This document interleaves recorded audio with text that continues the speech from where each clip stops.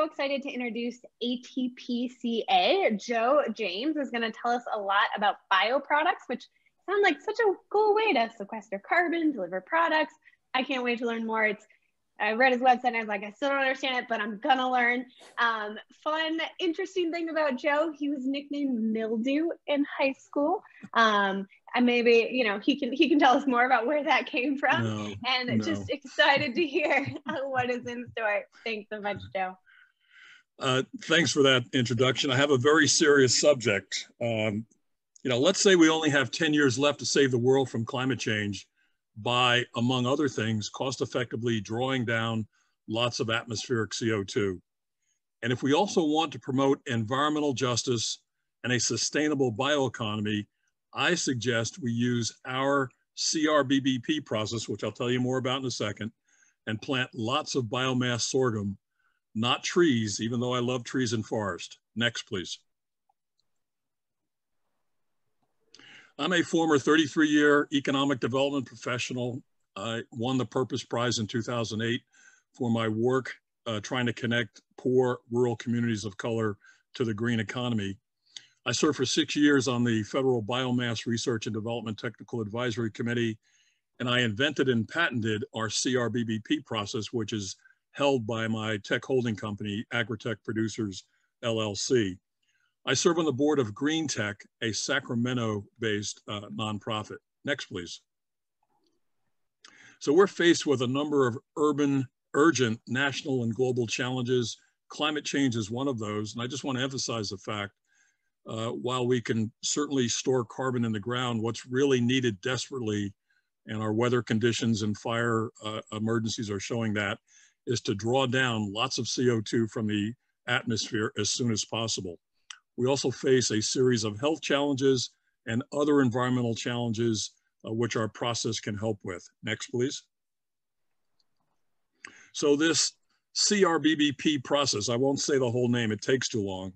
Using it, we plant and then we multitask very special biocrops to cost effectively capture CO2, remediate contaminated air, soil, and water at the same time, and then provide other health and environmental benefits. We then harvest our crops and convert them into, which includes the captured CO2, into cost-advantaged circular economy bioproducts. Next, please.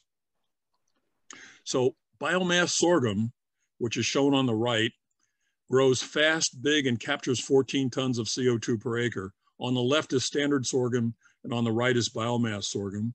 And you can see the differential in that. And that's why it captures so much CO2 per acre. Next, please. We had the University of California at Berkeley verify the CO2 capture, and it turns out that we can actually capture nearly 4 times as much CO2 as an equal acreage of trees and twice as much as switchgrass, which was the next best biocrop. Next, please. So our process is essentially to plant our crops, have them perform a variety of environmental services, harvest them, shred the material, and make a number of bioproducts out of that material. Next. So while treating a vacant lot in a community, our biomass sorghum will capture CO2 and screen out airborne particulate matter, which is plaguing many communities, creating health issues that make COVID-19 that much more deadly. We can also do the same as we remediate contaminated brownfield sites or coal ash sites. Next, please. And if we were to grow our crops in vertical biocrop farms, we can more than double our CO2 capture rate. Next, please. And by doing that, we can capture more than 30 tons of CO2 per acre from power plants, other large CO2 emitters, and CO2 collectors all year round. Next, please. California and Western states are really suffering from these terrible forest fires. We have a way of mitigating the spread and severity of forest fires using our process. Next. And I'm very familiar with California's Salton Sea. We can also mitigate the air, land, and water catastrophe that's underway and only going to get worse in Southern California. Next, please. So we make these bioproducts, including a superior and clean alternative to carbon black filler powder. You may know that this is used to make plastics, composites, and tires are 30% carbon black.